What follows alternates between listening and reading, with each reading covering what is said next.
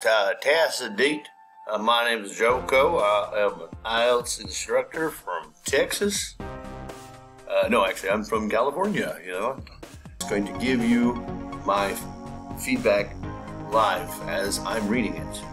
Charts, plural, illustrate the ages of populations in two countries, Italy and Yemen. Okay, now, there's a reason why the question puts it a particular way. I mean, there's a reason why they choose to use the language that they do, because it's correct.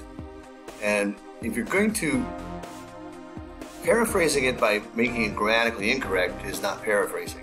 You need to find different words to describe the same thing. So instead of the chart illustrates, first of all, I would say there are 4 charts which illustrate. Why? Because now you've got your relative clause out of the way. You've gotten a complex sentence in right off the bat. There are 4 charts which illustrate. Both countries are estimated to undergo some changes. And that's very imprecise language. It would be quite remarkable if it didn't change.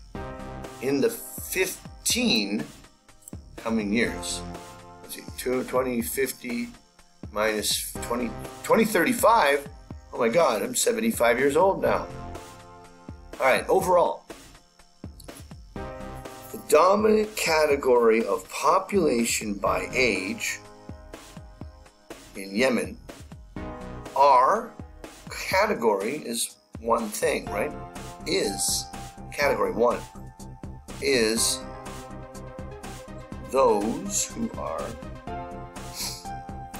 15 to 59. What do you call those people who are between the ages of 15 to 59? Are they children? Are they the elderly? No. Paraphrase. Adults. Well, you could say a 16-year-old is not an adult, but, you know, people of, I like my hat. Keep it on. Adults. However, don't use however in taskbar. Well, you can, but it's tricky. Have the 60-plus group with an E on the end for some reason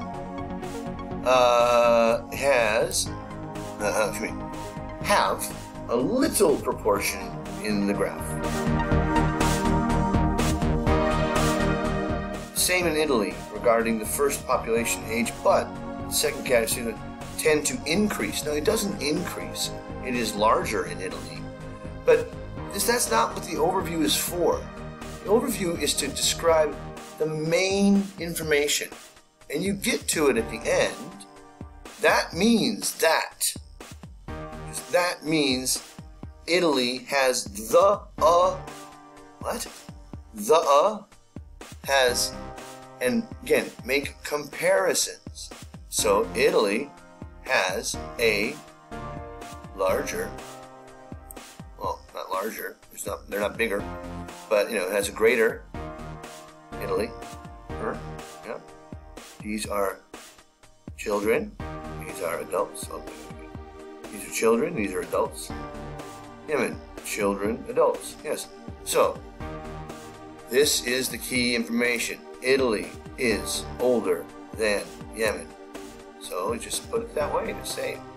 Overall, it can be seen that in the past, the population of Italy was older than that of Yemen. And this trend is projected to continue into the future. Over half the population of Yemen were younger and aged 14 or under. Oh, 50.7, yeah.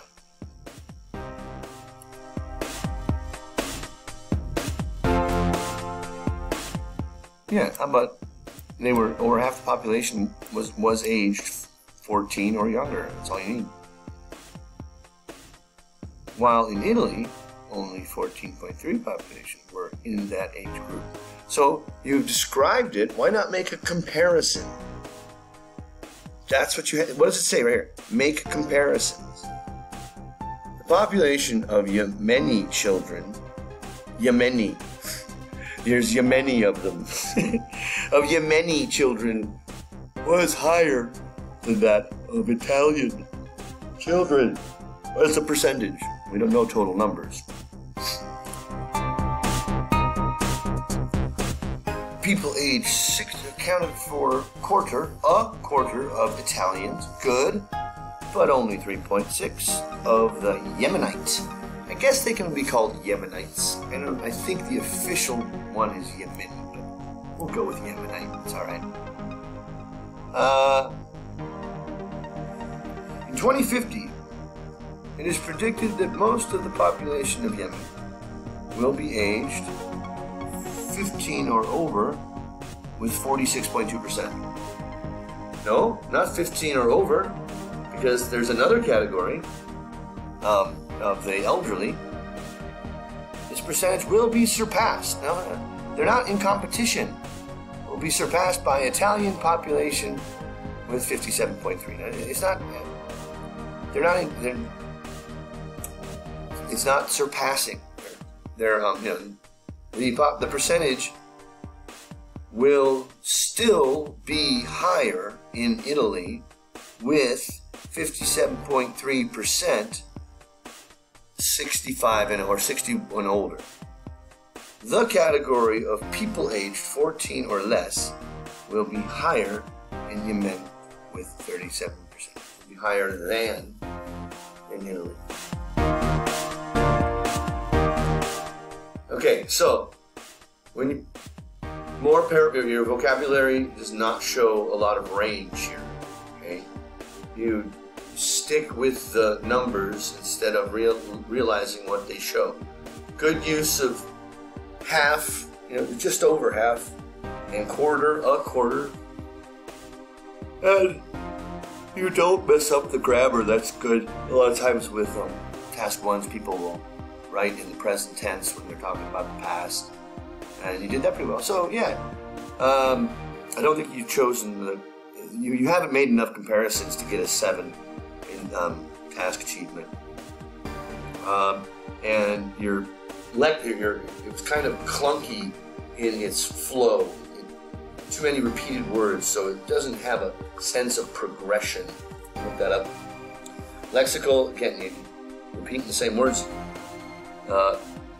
again and again, and so grammar's okay, but if you need a 7, you're not there yet. Sorry.